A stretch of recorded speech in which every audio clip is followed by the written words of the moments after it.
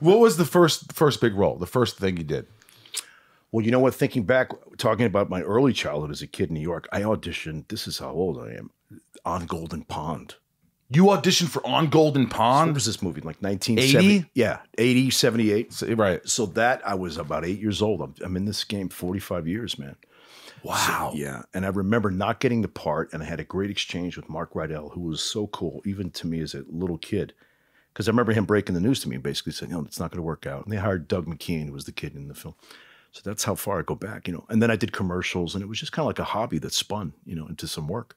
So the first big one, to your question, was like Vacation with Chevy Chase and Lampoon. What was that audition like? Do you remember auditioning for that? I remember walking in and meeting Matty Simmons. He was a great guy.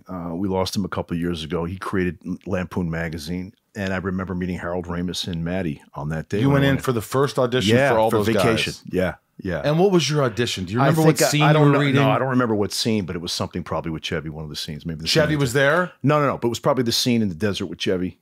You know, it was probably one of those scenes. I don't recall. Were you drinking the beer? Yeah, it was probably one of those. But you didn't have, you didn't meet Chevy before you got the part? No, just Maddie and Harold Ramis. So that was a big, that was really cool. What's interesting, too, is John Hughes actually wrote that screenplay. I didn't meet him then, right? So his trajectory was interesting. He started selling short stories to Lampoon magazine. Right. He had been a copywriter in Chicago. He wrote, and that's what She's Having a Baby is, that context. So Kevin Bacon's playing him. Elizabeth McGovern was playing his wife. And so he sold this short story. Next thing you know, they made it into the film. I did that film, didn't know John. And then right after that, I did 16 Candles and auditioned for him and then, as a kid, and then did 3 in a row with him. Yeah. But Vacation, man, that is, I always think of like people when they work with Chevy Chase, because you always hear things. You hear things. I've had Joel McHale. He was on here and he talked about he loves Chevy, but like, you know, there was some problems on set. Was there? Yeah, on the Community and things happen, and you know, he got fired and all these things. Do you remember him being very giving and nurturing and kind of like guiding you? Because you had to be nervous as shit, or were you not?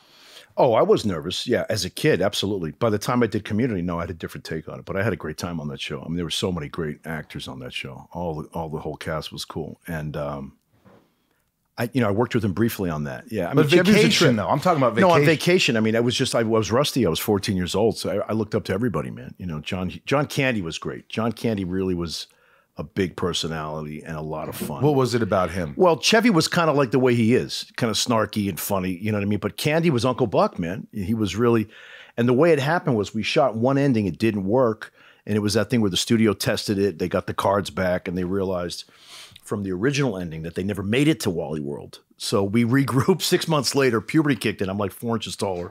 I get to the set at Magic Mountain, I got a huge zit on my chin. Chevy's like, "Nice, okay, you're jerking off. Good to see you've grown."